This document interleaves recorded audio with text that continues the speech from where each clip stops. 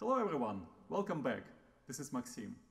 Today we will continue working on A.Piatti's Cello method.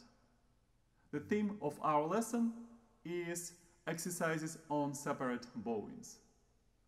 We will work on Detache, that is the bow stroke on the string, and we'll start learning Spiccato, when bow has to bounce off the string.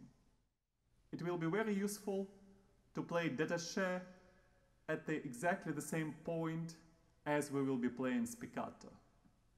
To find this point, you just need to find the balance point of your bow. My bow has it right here. You can actually just check it this way. And when you see that your bow is in a balance, that means you're holding it in correct spot. So, we will use very little bow for Detache, and make sure you put the bow right at that balance spot and use little bow for each bow stroke.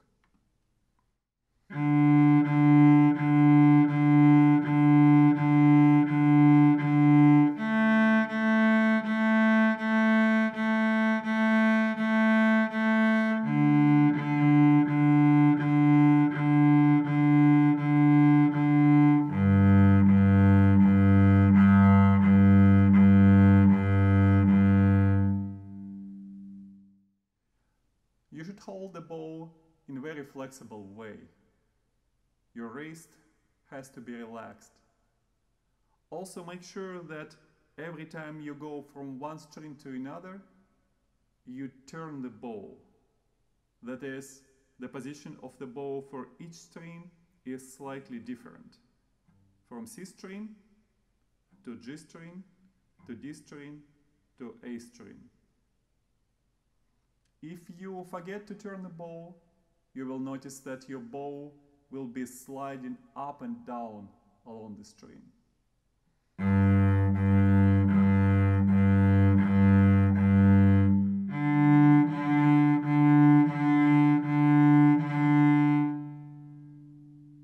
You should try to avoid it at any cost. It seems to be very little problem when you play in slow tempo, but once you start playing faster, it will make it impossible to play with any decent sound. Learning Spiccato takes a while. It's highly unlikely that you will see gradual improvements in getting this bow stroke. What usually happens is that you spend a lot of time with daily practice playing Detache, improving the sound quality, making sure your wrist is relaxed. And then one day you start playing a little bit faster, and all of a sudden your bow will take off the string, will start bouncing exactly the way you want. I will play each exercise in 3 different tempi. At tempo 40 you will play it with Detache on the string. At tempo 60 you might start noticing that bow wants to take off the string, even so slightly. And by the time you reach tempo 80, you'll have no other choice than to play Spiccato. It reminds me a little bit of airplane, because it has to reach certain speed to take off. So once you reach that speed, you will be able to fly.